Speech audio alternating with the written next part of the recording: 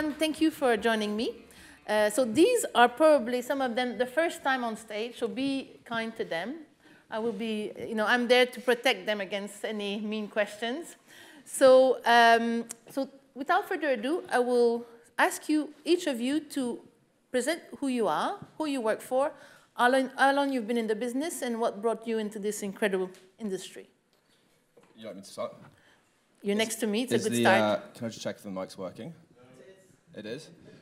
So hi everyone, my name is Martin Letriellart. I work for a company called Triple Point. If you don't know Triple Point, we are the investment manager for a company called Digital 9 Infrastructure, or D9. If yet again you don't know D9, we are the owner of Equicoms. I've been in the industry for just about 18 months. I joined right place, right time, I think. I was in the real estate side at Triple Point beforehand. And there was an opportunity shortly after the IPO for D9 to move across. So working with the likes of Nigel over there in the crowd. Hi, Nigel. So that's me. Good, thank you. Claire comes from Kenya, by the way. She's joined us from as far as Kenya. Claire, start. Hi, everyone. My name is Claire Wanjiku. I work for a company called WIOCC.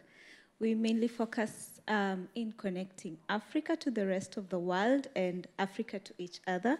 I joined WIOCC 8 years ago, and I work with people like Nikki and my class. Hi, I'm Salvador Jimenez Sanchez. I work for Red Penguin Marine. We're a subsea power and telecoms consultant on the South Coast. I've been with them just coming up on 15 months now, and you guessed it, sort of fell into the industry by pure chance after my undergrad, and yeah, the rest is history. Good. Frankie?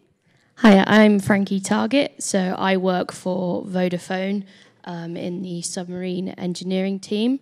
I joined the company about 2 years ago, straight from university, as part of their graduate scheme, where I, by chance, was put on a rotation in the submarine engineering team, and I absolutely loved it. So hopefully I'm there to stay.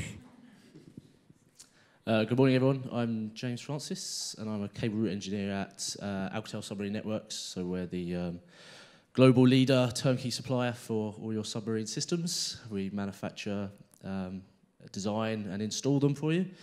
I've been with the company about 3.5 years, moving on to 4 years. And I got into the industry completely by chance. I was a surveyor and then got headhunted to join ASN. Never thought I'd get the job, so I was pretty confident in the interviews, I think. And they gave me a job. Cool, thank you. Hi, good morning. I'm Alex Overstall. I'm a technical business developer at Amazon. I've been at Amazon for about 4 months now, so still quite new, but previously was at ASN for 7 years. And there seems to be a bit of a theme today, but I also fell into the industry. I, like a lot of graduates, I think, didn't really know what to do coming out of university. I did a degree in geography with geology, really enjoyed it. I've always been a keen sailor and interested in the marine environment. Joined a survey company called Guardline, who specialise in marine services and offshore surveys.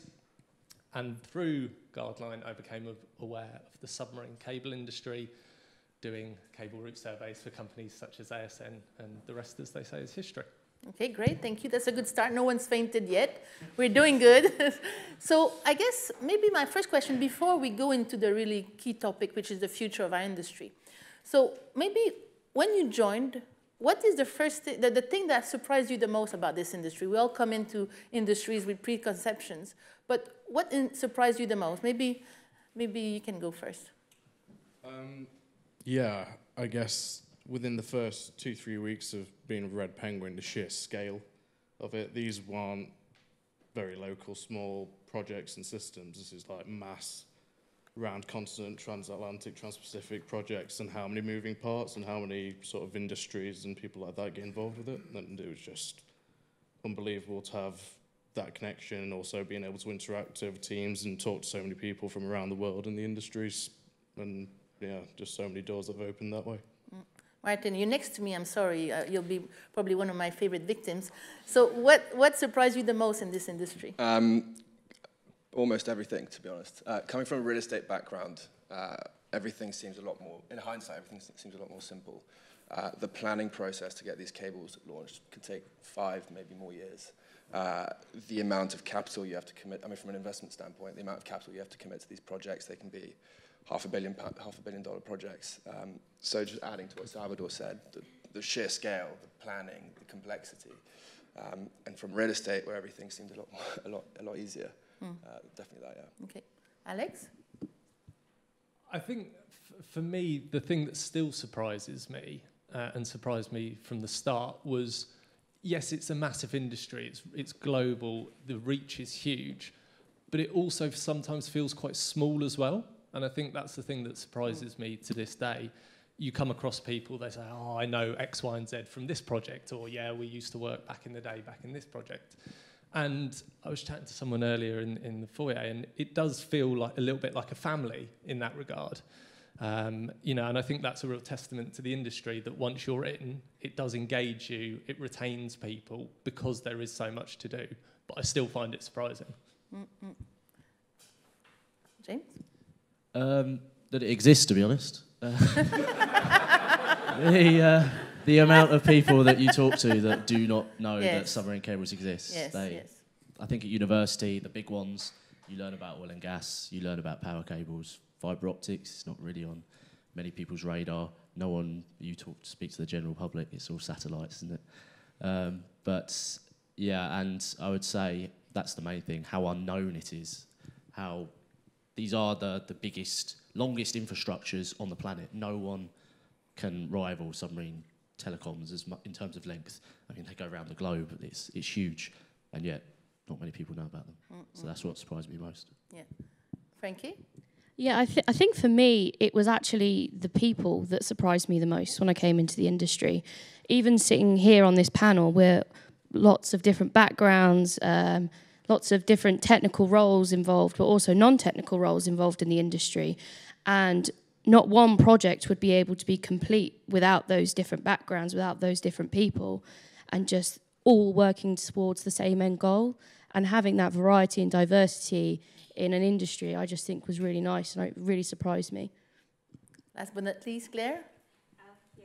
So I'll agree with Alex, what he said. What surprised me most was how big the industry is, but how small it ends up looking. In terms of the costs, I look at the amount of cost that is put in just bringing up a single link on a submarine cable or a subsea cable, and it's connecting miles and miles of countries. I remember the first time we connected an STM1, and it was coming from Nairobi to London, and I'm told it's up, and I'm thinking, wow. So I have come to London. It's my first time to London, and I'll see where we connected to finally. But yeah, so it has caused the world to collapse into a very small piece of village. And at the same time, the cost that we are looking at is millions of dollars. Yet, when you look at that purchase order, it looks like just a piece of paper, but there's a lot of money that has been exchanged. And I think one information that has surprised me when I looked at the subsea world is that, and correct me if I'm wrong, Ed, the first cable was launched in 1852. It's hard to understand how they could have done something so incredible that long ago. And the industry has changed, but not that much. It has, but so it is a surprising industry in all sorts of ways. So we are following the senior shark panel. We're junior sharks here. I include myself in there. So, so if, I'm at the moment, this event is about the future and building the future through technology innovation, but also through the young generation. So if we look into each of your crystal balls, in 5 years or 10 years down the line, what would we see if we looked at the subsea world? And you all come from different backgrounds, so please share your view of the future as you see it in your own reality, in your own world. So, sorry. I'm happy to go again. Yes, sorry. I want to focus on a trend, I think, that will emerge rather than where the whole sector will be in 5 years' time. But I think Ed was touching on it when he was speaking earlier, that there's going to be a demand for data is growing exponentially, and data needs to be stored somewhere. That's data centers. We also invest in data centers as well as Subsea. And to store the data in those data centers, you need to transmit that data through the Subsea cables. At D9, what we invest in is data centers in the Nordics, where you've got cheap, abundant renewable power. And what I think, it might sound counterintuitive because you've got, Iceland, you've got 300,000 people, so you don't actually have that many people in these areas, and typically Subsea cables bring you to where the people are. But I think because data is cheaper to transmit than power, we're going to be seeing a lot more cables going to those less populous, cheaper renewable power areas. Okay. So that's a theme I think will emerge. I mean, in Iceland, you've already got the Fair Ice, the Dan Ice, the Iris is coming up. You might have more cables to Alaska, to Canada. So that's a theme that I think will be emerging. Okay, okay. And by the way, in the audience, please join in anytime. You don't have to wait at the end. If you have questions, comments, if you agree with our panelists or disagree, this is a panel for all of you guys. So please join in as soon as you want. Oh, there we go. Wait, you have to wait for the yeah. Thanks. Hi, mine was an observation. It was interesting what James was saying about nobody knows about the submarine industry and submarine cables. It's about perspective. One of the other things about this industry is that it's transformational. I went to Africa when we started up WIOCC, the company that I work for. Submarine cable systems were just being deployed into Africa. I went through immigration with some samples of cables. The immigration officers knew what they were, and they were asking which of the 2 submarine cables that were coming to Kenya was this one. They knew exactly what was coming because it was absolutely transformational to Kenya and to Africa. And that's something else that's really exciting about the industry, that you can really be part of changing things for the better. Are you sure they weren't ex-WIOCC employees? Sorry, sorry, it was too good to say. They're part of my marketing team now. Actually, good point. It's a bit of the unsung hero of today's world, the subsea fiber cable. Yes, yes. Yeah. Okay. Claire, if we look in Claire's crystal ball, what do we see?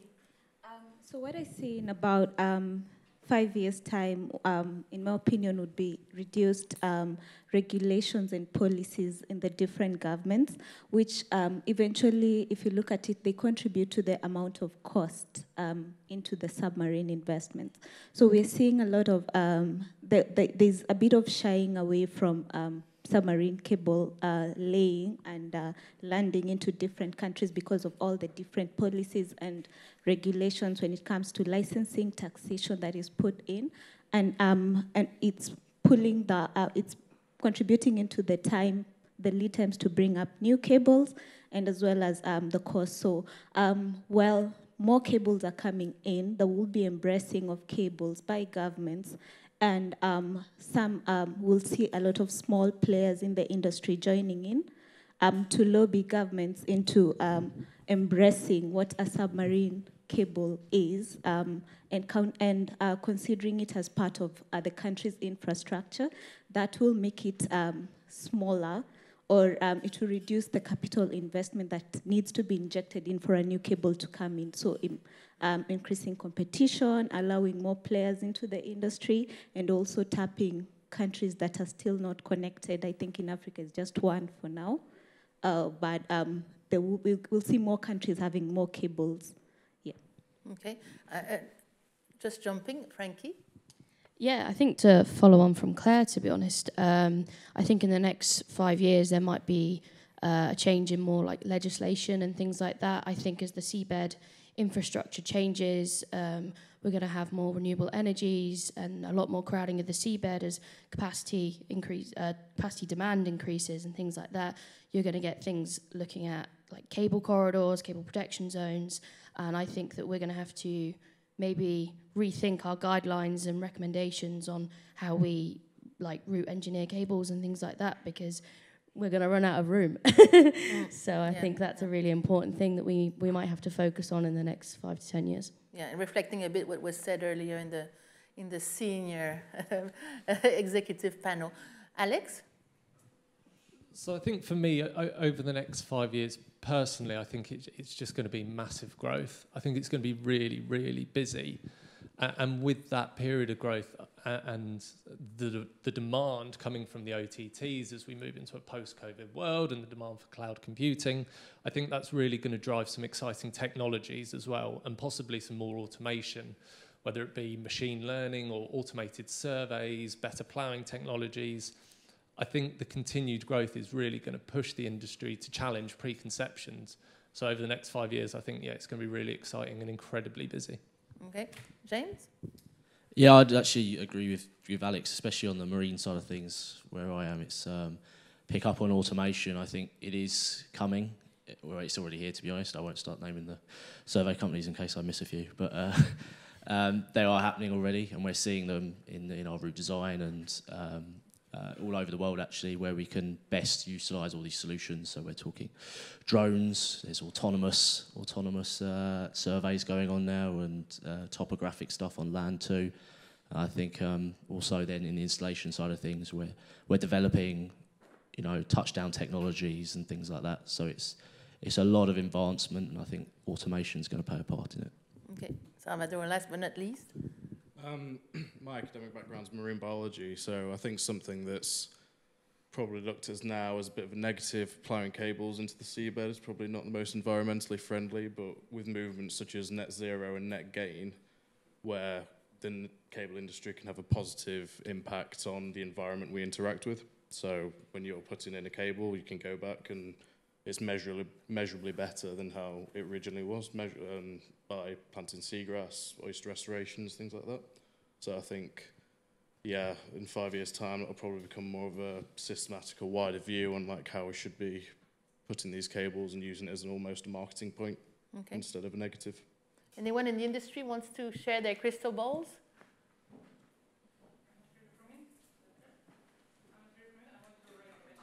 Oh, we cannot hear you. Try again? Try again? Okay. I just was wondering to drop a question to the panel. Does Yes. it work? Terrific. I was wondering again from the perspective how the things will evolve. As we know, like now we all know the industry by some names of huge companies which take over the world, they're super global. But there's also a trend that there are small spin-out company, very innovative, get risen up from out of the research groups or stuff like that. What do you think is going to be a trend like in the future, how this kind of balance will change? Will it be more smaller companies, or they will merge together, or they will be acquired by industry giants, or that industry giants will stay and those guys will die? What's your opinion about it? That's quite a mean question. So I guess what she wants to know is the ecosystem. How is the ecosystem going to evolve? Is it going to remain the same, you think, or is there a shift? There will be a shift of power. Will it be a consolidation? That's the question, correct? Yeah. I'm happy to start. I mean, we could go on for hours about whether the big four or the OTTs will get broken up. I don't think that will happen. I think the OTTs, we will see consolidation within the markets. They'll just see the opportunities, and it'll make financial sense from an investment point of view. Okay. Any other views on that?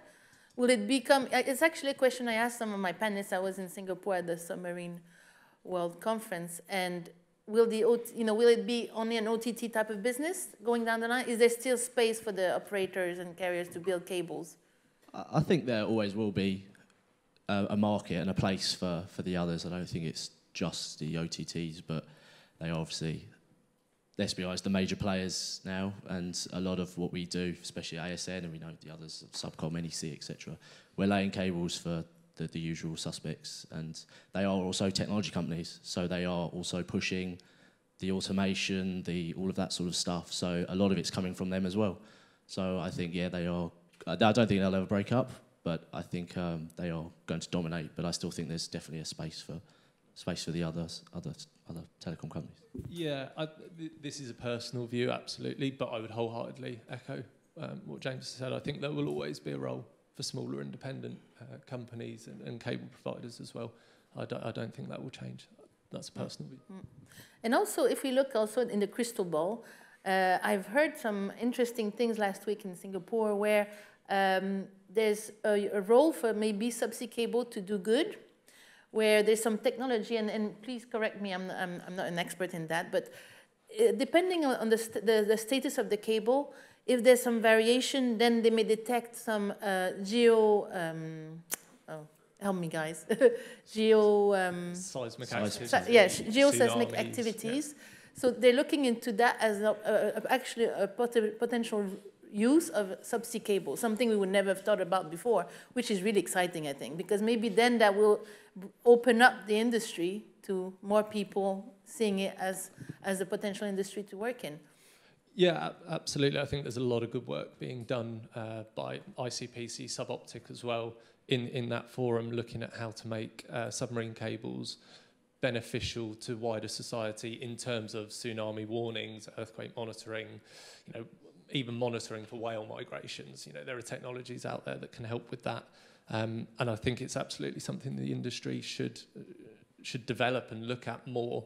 And it's probably just another reason why the submarine cable industry, coming back to why we're here, is so interesting for young people to get involved in, is because it is so multifaceted and there are so many avenues to explore. Okay.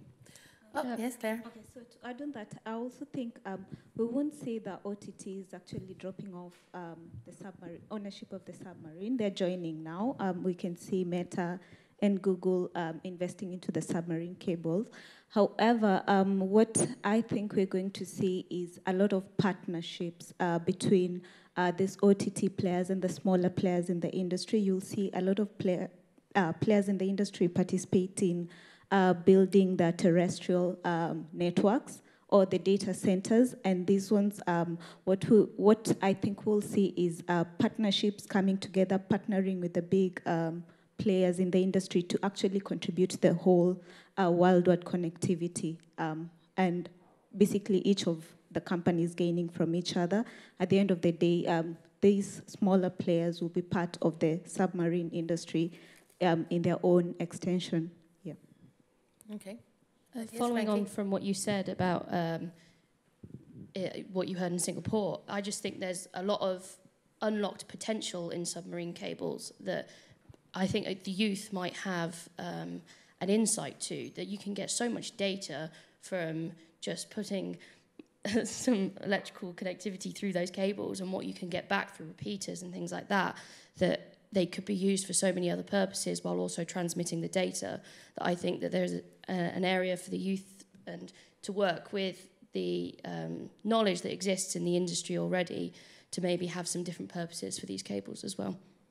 And that might be where we move to in the future. Okay. I think as well, it's another thing with fibre as well. You can do more with it than just send data. There are already systems out there. I know of Japan, they do seismic monitoring stuff. You have oceanographic research cables that are all fibre. A lot of fibre cables go to oil and gas platforms. There's also reservoir monitoring systems, which are all fibre. So there's a lot of utility with fibre that I think we're finding more and more, like the PRM, the reservoir monitoring, is a new thing that's come on the scene. So there's always a big versatility with fibre, and there's more we can do with it, I think. Okay.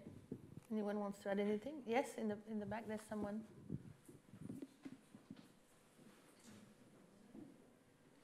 We need a microphone in the back.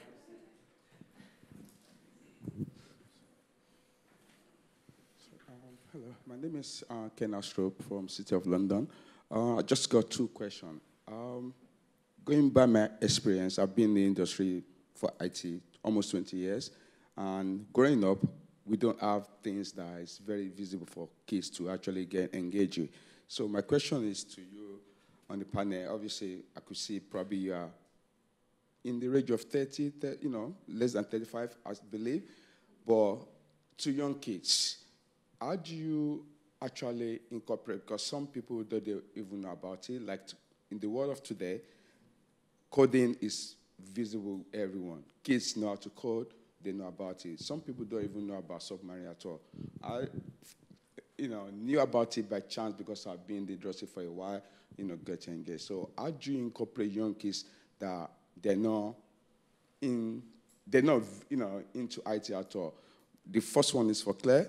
In Africa, how do you encourage young kids? I'm from Nigeria, and to be honest, you thought the world is moving fast, but some area or rural area, they don't even have connection at all. Not talk of internet or Facebook or phone or laptop or desktop or anything. So how do you incorporate that? And the second question to the rest, here in the UK, During the lockdown, there's a lot that happened. I work with young kids, and I found out that some kids don't even have access to anything at all. And that was a big challenge. The world is moving forward today. ITO is everywhere. So how do you incorporate young kids to know about submarine in the near future? In the next 5, 10 years, things are going to be different to what we are today. About 40 years ago, the way things are, it's been slow. Yeah, it's moving fast, but it's not fast enough. So how do you incorporate young? Because young kids are the leader of tomorrow. So how do you engage them to be a part of it? Yes. It's a good question, because really today we're about the generation that is about to join the industry or has the potential to join. But I agree with you, it needs to go all the way down to the very young children. And from my point of view, I think it's informing children, not maybe on the technology, but what it enables. Maybe, you know, there's some videos on the internet, but not many. These are maybe, that's the first event I've known just for that type of generation. But you need to maybe, it's part of our role to give back as an industry. All of us in the industry, it's time for us to give back to the young generation, spend time educating, showing how cool it is, and maybe bring them in, you know, and say, come and visit this well, maybe not cable shade, that would be difficult, but come, you know, touching, and there's nothing like that when you're young, touching and say, okay, I understand now, and that will bring them to, but that's my point of view. I don't know if because you're younger than me, maybe you have a different point of view? Yeah, I would actually say that I don't know if anyone saw, but during the pandemic, submarine cables actually went viral on TikTok. People discovered what they were via the media of TikTok. People didn't know they existed, and then suddenly out of nowhere they were viral. And I think it's maybe engaging with youth and children maybe through their own avenues that they are used to. So yes, you can have science museums and things like that, but they are online. They are on their iPads, they're on their phones, and I think engaging through social media and apps like TikTok that maybe the older generation don't know about or don't know how to use, or not to be offensive to anyone here, but I think engagement through the avenues that they are used to and that they see every day, I think is the way forward to go. Yes.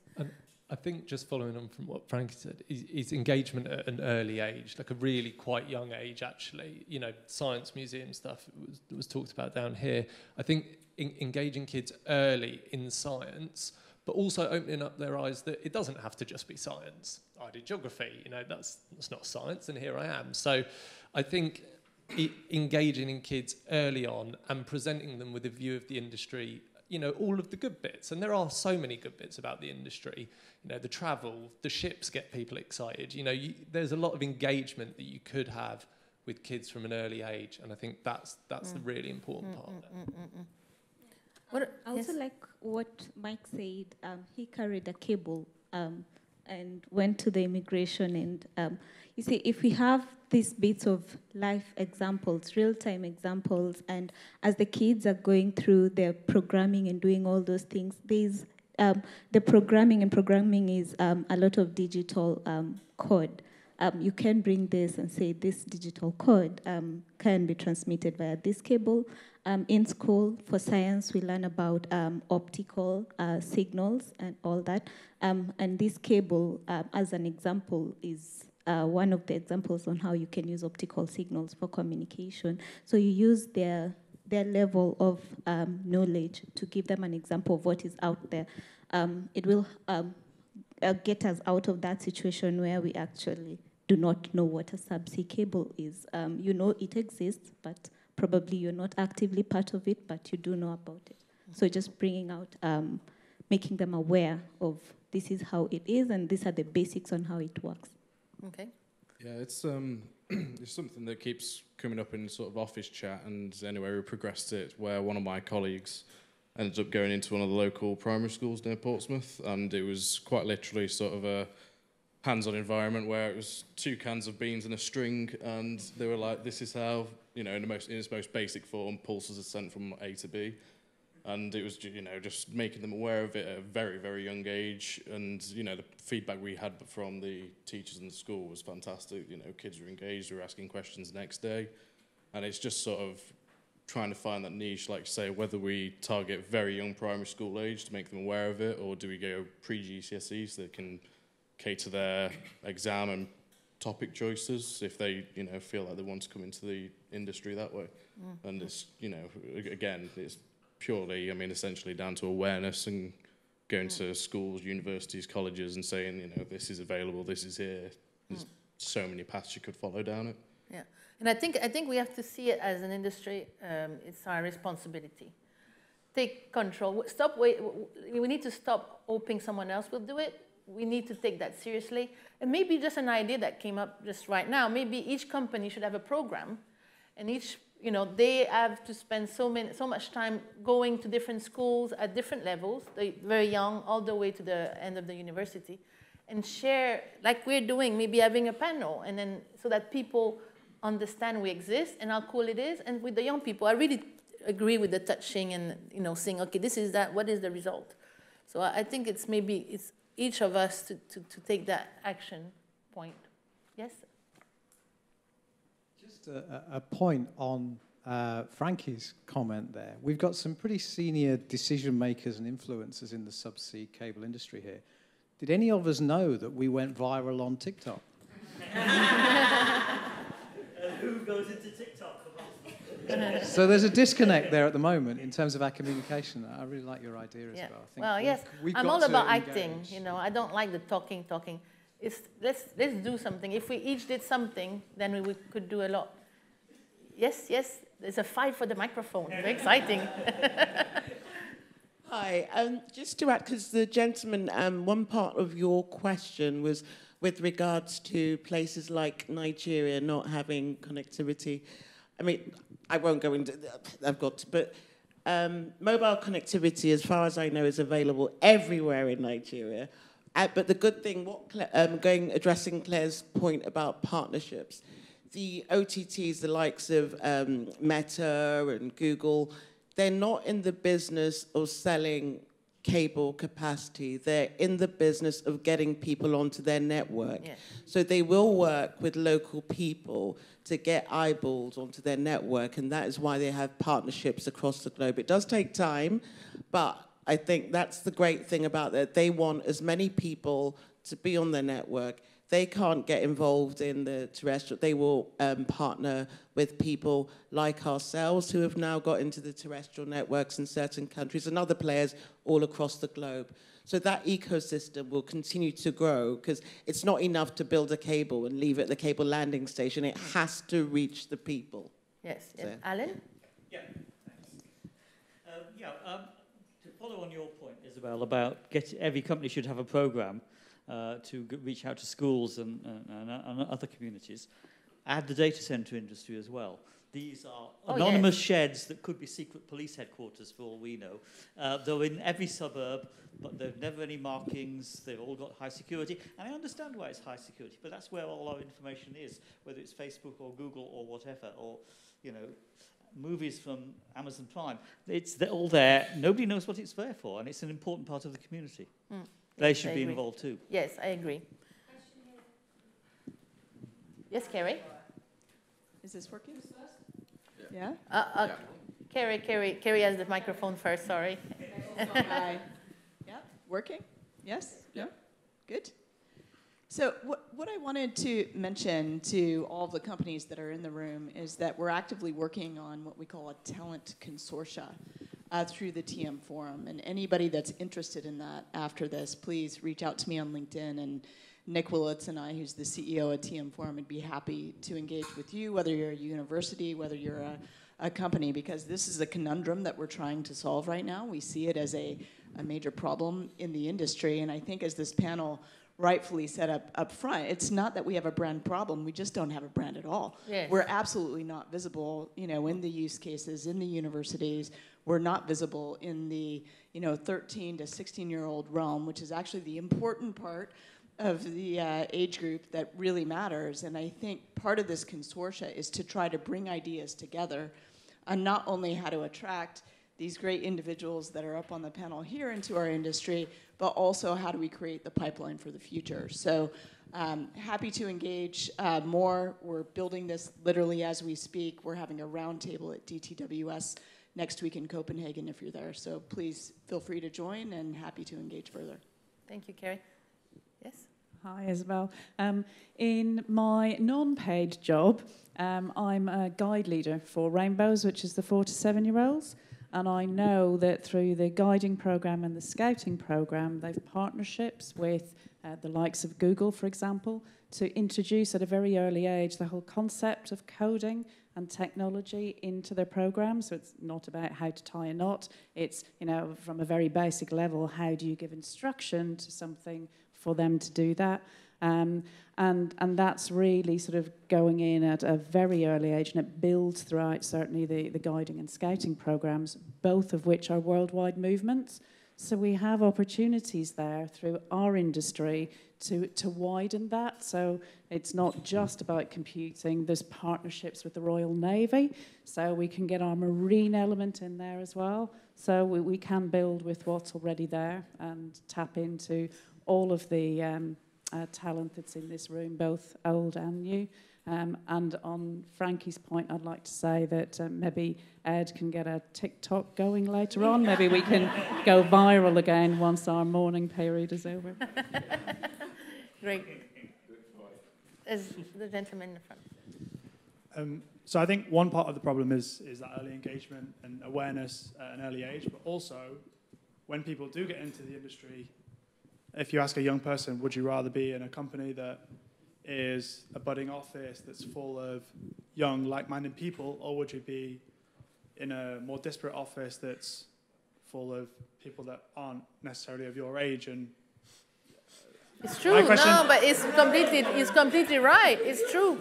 Yeah, my question to you guys is what can the industry do to keep people in, because we're competing against the wider tech bubble, which serves that, you know?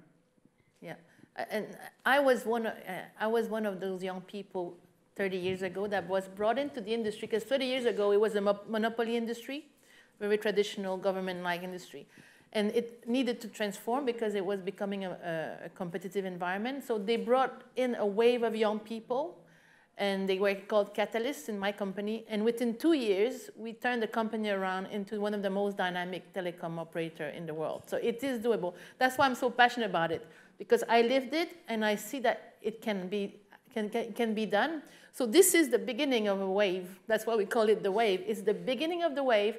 And the more young people join, the more young people will want to join. So we have to get to that point where there's enough young people to make it more interesting. Because when I joined, it was one of the coolest industries that you could join. And we, at the different events, we try to encourage more young people to come. And it's only the start. So hopefully we will succeed. And if we talk again in 1 or 2 years' time, we'll say we've succeeded. Yes?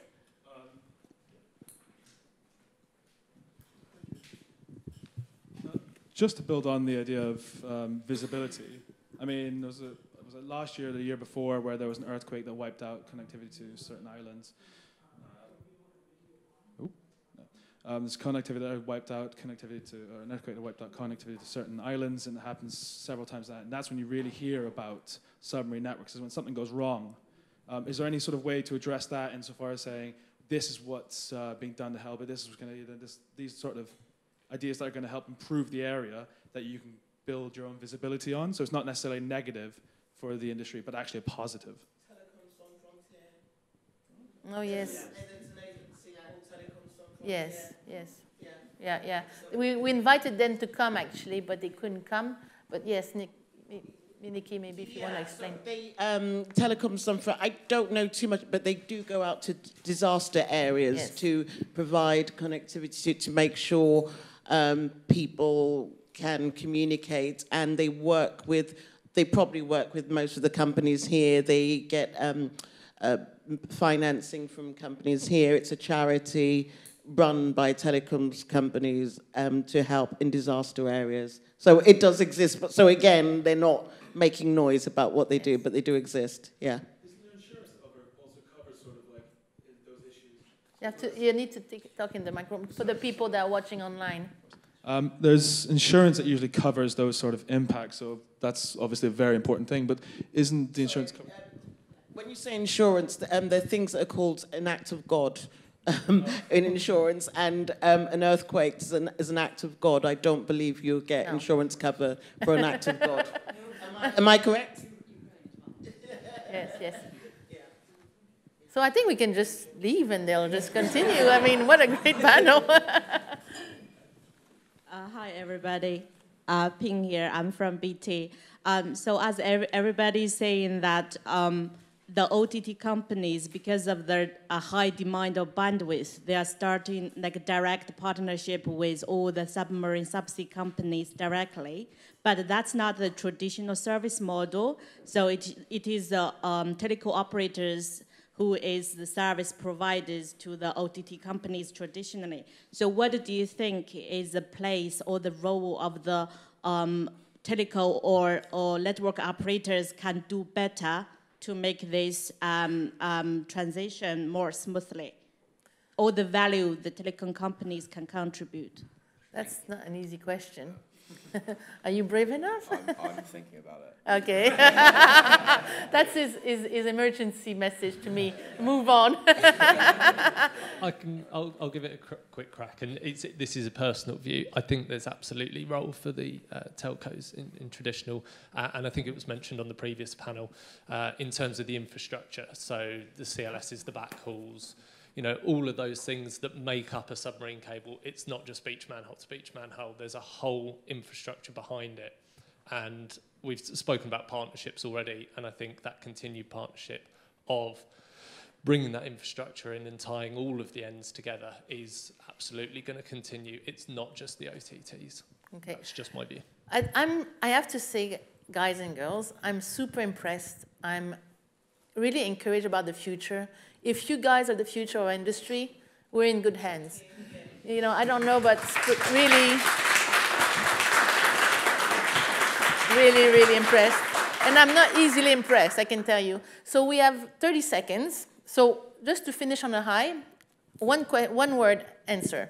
For the audience watching us today, why should they join the industry? It's the future. It's an innovative industry. I mean, the question earlier about the spin-offs coming out of research, that's going to carry on and carry on. It's the critical infrastructure of tomorrow. Okay, the future? You'll be fascinated daily with what kind of solutions you need to develop over the system. Yeah, it's an innovative industry. We're always looking for how to improve. What's the next step? It's interesting. You'll find something interesting in every part of the industry. Travel. It's true. It's really good. Yes. Meeting lots of different people all around the world and looking at new cultures. It's a big part of the global community. Alex? And it's opportunity. There are so many opportunities within the submarine cable industry. It's not just one industry. It's a multitude of disciplines. And it offers young people a huge amount of opportunity to get involved in whatever they want to. Yeah. And it's fun. It's so much fun. It's full of incredible people. My friends are all jealous about my career because I met amazing people, traveled, had fun, and made a difference. What more can you want?